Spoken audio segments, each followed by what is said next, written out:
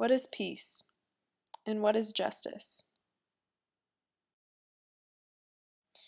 Is peace taking a picture of the chapel and looking at its beauty?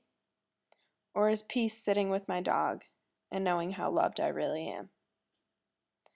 And is justice being a part of campus ministry? Or is justice going down to Mississippi to serve others?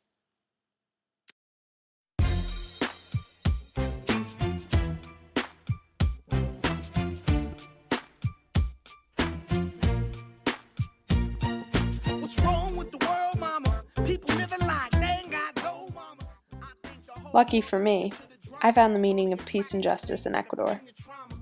Wherever we went, we were welcomed with love and smiles, not to mention, we got a few hugs as well. The compassion, the hope, the fight, and the desire that these people had was like no other I've ever witnessed.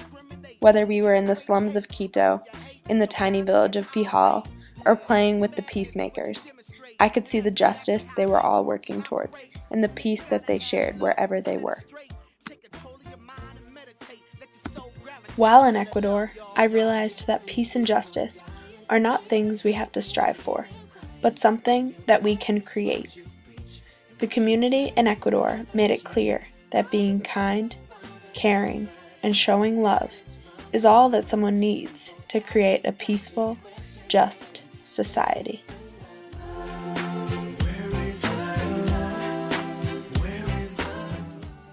The sense of community that I felt in Ecuador was like no other that I have ever felt in my entire life. I hope to one day strive to be as good and as amazing as these people are. Ecuador was an experience that let me look at peace and justice through a clearer lens. The coolest part is that peace and justice are found everywhere. You just have to have a little hope. Respecting each other, denying thy brother. A war's going on, but the reason's undercover. The truth is kept secret, it's swept under the rug. If you never know truth, then you never know love. What's the love, y'all? Come on, I don't know. What's the truth, y'all? Come on, I don't know. We found extreme forms of peace and justice in the streets of Providence, and I still find it every day. So yes, peace may be holding my dog, and justice may be serving others. But more importantly, it is the outlook one has on life and on change that makes peace and justice so evident all over the world.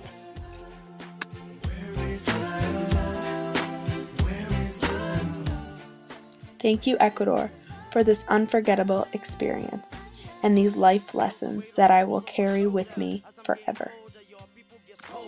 Most of us only care about money making. Selfishness got us following the wrong direction. Wrong information always shown by the media. Negative images is the main criteria. Infecting the young